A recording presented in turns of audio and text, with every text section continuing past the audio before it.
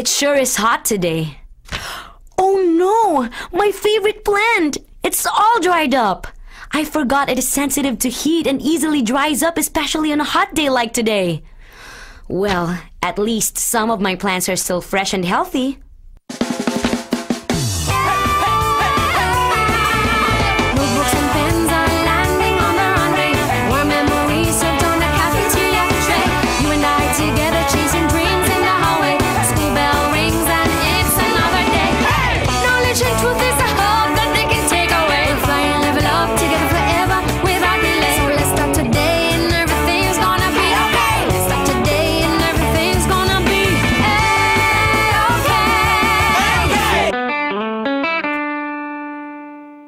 Although all plants belong to Kingdom Plantae under domain Eukarya, they still differ from one another and have their own characteristics. Some thrive despite the hot weather, while others are sensitive to heat, like my favorite plant. Plants under Kingdom Plantae are further classified into non-flowering plants and flowering plants. And flowering plants are further divided into two types, conifers and fruit-bearing. Dr. Giuseppe Bio, a world-class educator and the first Asian to win the Intel International Excellence in Teaching Award, will take us to a forest to learn more about Plant Kingdom.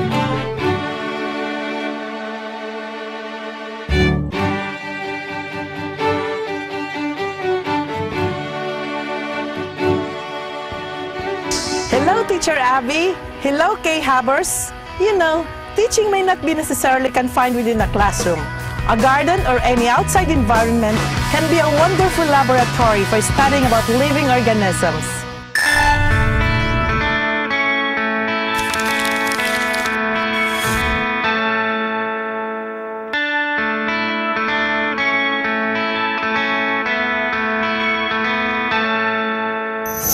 Good day, students. Today, we will learn about plants. Look at these plants. They're beautiful, aren't they? So you can see, even a school garden can be a wonderful laboratory for studying plants. The Philippines is a home to some of the most beautiful plant species in the world. Do you know that in the Philippines, about 14,500 plant species have been identified? Out of this total number of species, about 6,000 are endemic. When we say endemic, they are native to this country. They are found only in the Philippines and nowhere else in the world.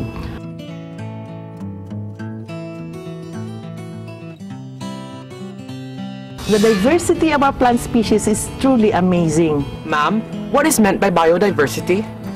When we talk about biodiversity, it means the variety of living organisms on this planet. When we talk about plant biodiversity, that means the abundance, the diversity, and the distribution of plants in our ecosystems.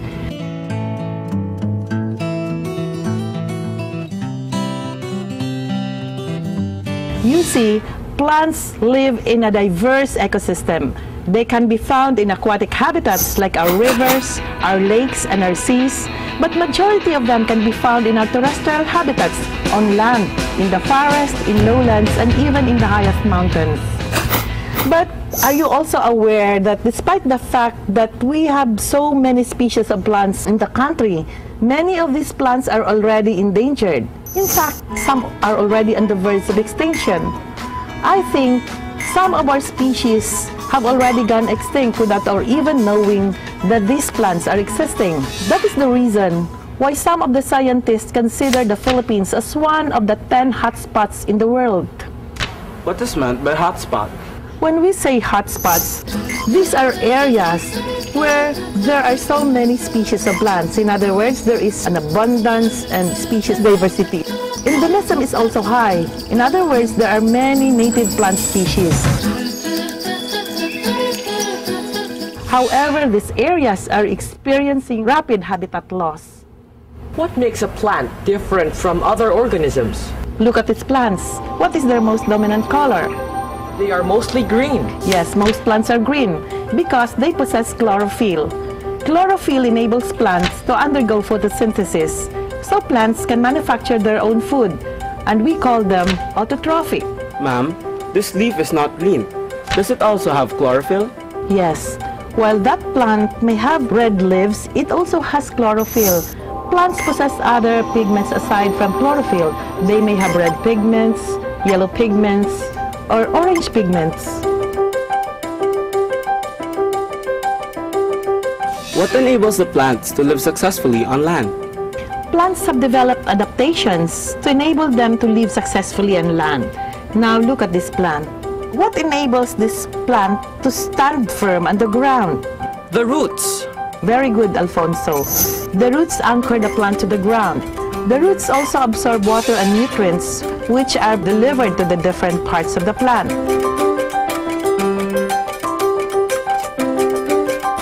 Now, look at these leaves. What have you observed? The leaves are waxy. This waxy substance coating the leaves is what we call cuticle. Cuticle prevents rapid water evaporation from the plants. The loss of water through evaporation in plants is what we call transpiration. The leaves also contain openings which we call the stomata. In fact, the stomata are called the breathing organs of the leaves.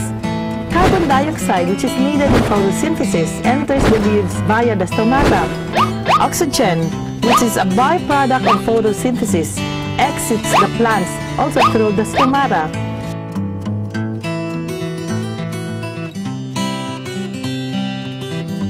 But the stomata closes when there is scarce water. Plant cells also have cell walls. The cell walls produce a hardening substance called lignin. That is why the stems, the trunk, and the bark of the plants are hard. This is because of lignin. These hard structures enable the plants to stand firm on the ground.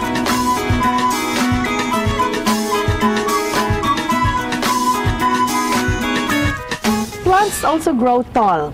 That is one adaptation so that they can have an abundant supply of sunlight needed for photosynthesis. Aside from that, plants have also developed vascular tissues. When we talk about vascular tissues, these are the xylem cells and the phloem cells. The xylem cells delivers water from the roots to the other parts of the plant. The phloem cells, on the other hand, carries food produced by photosynthesis from the leaves to the other parts of the plant.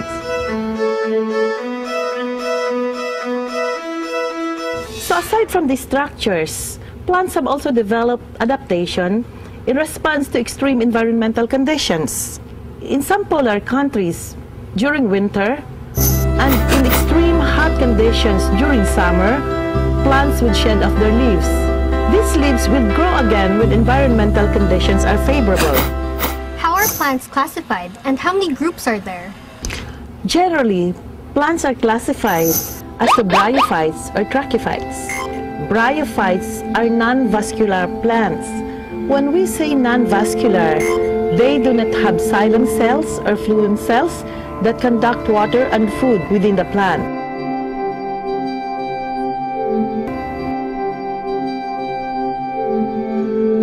Trachyphytes, on the other hand, are vascular plants. Vascular plants have xylem cells which carries water from the roots to the different parts of the plants. They also have phloem cells which carries food from the leaves to the other parts of the plants.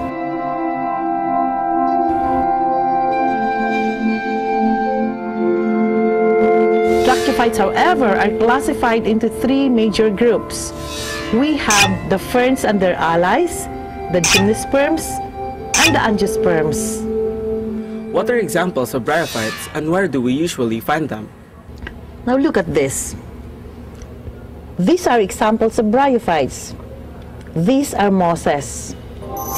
Mosses don't have true roots, stems, or leaves, but they have means of absorbing water and nutrients from the ground. They usually live in moist places and they can be found in abundance in the forest floors. However, they do not produce flowers and seeds. They cannot grow tall because they don't have vascular tissues. They reproduce by means of spores. Spores can be dispersed by water and they develop into new plants. Why is it that there seems to be more flowering plants than gymnosperms or bryophytes? Flowering plants are very successful because of the fact that they can produce flowers. Flowers develop into fruits which contain seeds. Fruits and seeds enable these plants to be dispersed widely in the ecosystem. Trachophytes are vascular plants. They have xylem cells and phloem cells. That's why they can grow tall. Trachophytes are classified into 3 groups. This plant is commonly called the horsetail. Its scientific name is Equisetum. This is another example of a vascular plant which does not produce seeds. This is an example of a fern ally. Just like the ferns, they reproduce by means of spores. These are examples of spores produced by the ferns. When these spores fall to the ground, they develop into new plants. These are also spores of the ferns. So, the ferns reproduce by means of these structures. When the spores fall to the ground, they develop into new fern plants. The cycad is an example of a gymnosperm. Gymnosperms are trachophytes that produce seeds but do not produce flowers and fruits. They, however, produce cones, and each cone produces ovules. The male cone produces sperm cells. Gymnosperms, like pines, produce seeds in naked cones. Gymnosperms produce seeds, but they do not produce flowers and fruits. Each cone is composed of scales. Each scale contains egg cells. When the egg cells are pollinated and are fertilized by the sperm cells, the scale falls off to the ground and develops into a new plant.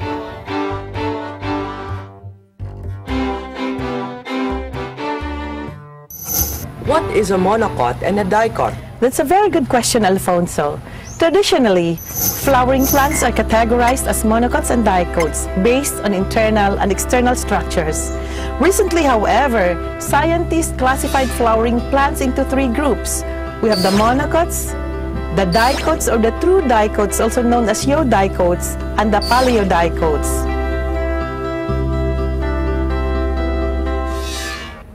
Look at this plant. Examine its leaves. How would you describe the leaf venation?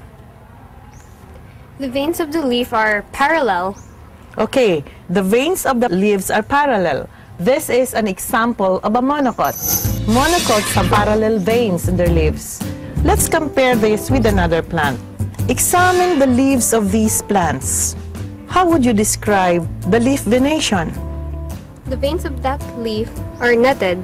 Okay, so this is an example of a true dicot or a eudicot. It has netted veins in its leaves. Now let us compare a monocot and a dicot in terms of the structure of the flowers. Now this plant has these flowers. Let us examine an example of a flower of this plant. Count the number of petals. How many petals are there? 1, 2, 3, 4, 5, 6. There are 6 petals in here, and they have also 6 stamens. The stamens contain the pollen grains, and the pollen grains contain the sperm cell of the flower. Monocots like these have flower parts in multiples of 3, so they can have 3 petals, 6 petals, 9, or 12. Let us compare this with an example of a dicot. Count the number of petals. 1, 2, 3, 4, 5. True dicots have flower parts in multiples of 4 or 5. To summarize, monocots have leaves with parallel veins. They have flower parts in multiples of 3s, while dicots have leaves with netted veins, and their flower parts are in multiples of 4 or 5.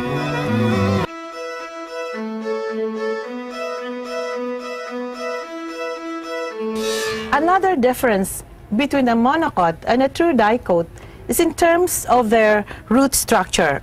How will you describe its roots? Is it sturdy or is it fibrous? It is fibrous. Okay, monocot plants have fibrous roots. Look at this plant. This is an example of a dicot. Observe its roots. Unlike the monocot, which has fibrous roots, A dicot has a primary root from which secondary roots emerge. But one of the most distinguishing characteristics of monocots and dicots is in terms of their seed coats. Monocots have only one seed coat, while dicots have two seed coats. Aside from monocots and dicots, we have another group of flowering plants. These plants have flower parts in multiples of 3, just like a monocot. But when you examine their leaf structures, they have netted veins, just like dicots. These are called paleodicots.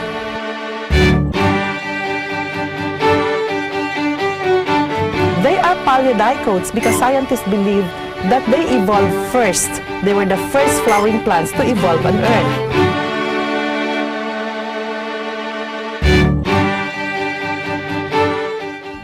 Students, I hope you enjoyed our lessons today. Bye!